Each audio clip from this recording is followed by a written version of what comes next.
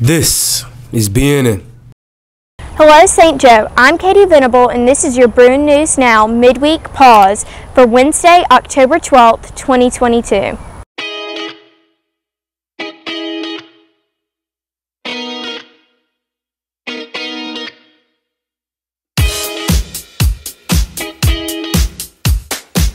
This is a short week after the Monday holiday, so we don't have a lot happening on the St. Joe campus, but what is going on is very important. For starters, today is PSAT Day. Juniors will take their preliminary SAT today, or the PSAT. The National Standardized Test is also known as the National Merit Scholarship Qualifying Test, or the NMSQT. If students score big on the test, they could open the door to a scholarship money for college. Good luck. On Thursday, Living Out Loud Faith Group meets in room 506 at 7 a.m. This week's session is for 7th and 8th graders.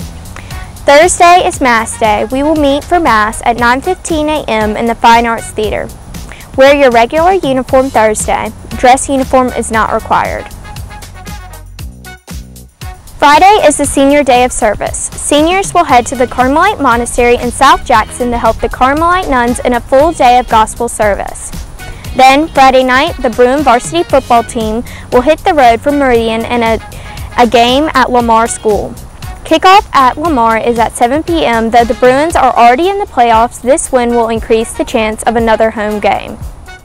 Coming up this weekend, the BRUIN cross-country team returns to action in the Watson High School Classic at the Choctaw Trails. The girls run at 9 a.m., followed by the boys at 9:30 a.m. That's it for this week's BNN Midweek Pause. Remember to look for the Friday edition of BRUIN News Now. BRUIN News Now should be available to watch by late morning Friday on the BNN YouTube channel. Remember to like, comment, share, and subscribe to the BNN YouTube channel where you can find this and an archive of the past BNN newscasts. Also visit our sister website, The Bear Facts, www.thebearfacts.net, for all the St. Joe news. I'm Katie Venable for the BRUIN News Now Midweek Pause. Thanks for watching.